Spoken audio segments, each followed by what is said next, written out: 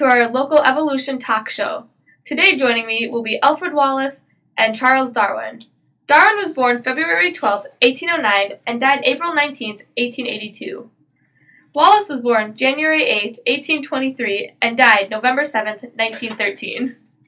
Welcome, guys. Hey. Now, can you tell me, what was your childhood like?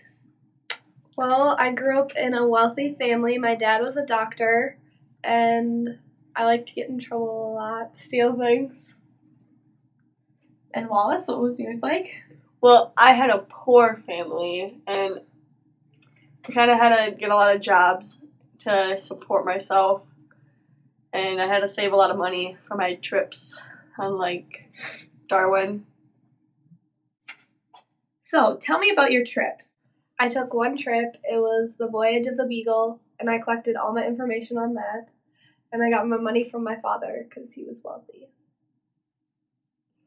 I had to get jobs for my trips, and I took two of them. One to the Amazon, and then the other one to Indonesia. And one of them I sunk a ship. I didn't, but it sunk, and I lost all my information, but I gained it all back, don't worry. Was that your first or your second trip? That was my first. And so you took the second trip to Indonesia. To find the information that you lost during your first one. Right. Okay. What types of animals did you study? Just any animals in general. Didn't really matter what kind of animal for me. I studied all animals too.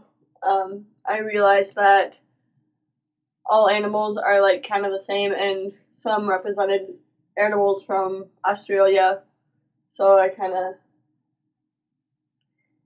got it from that. How did you publish your findings? Through a book. I published the book Origin of Species, and that had all of my information in it.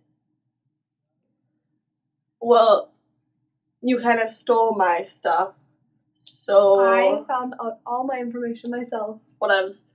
I published mine shortly after Darwin, after he published his after my letter. Kind of rude, but... What is natural selection? Well, it's the process of animals adapting with their environment. Is that what you believe also? Yeah, it's like animals changing over time to make it better for them to live in their environment. Do you believe in evolution? Of course I do. I was the father of it.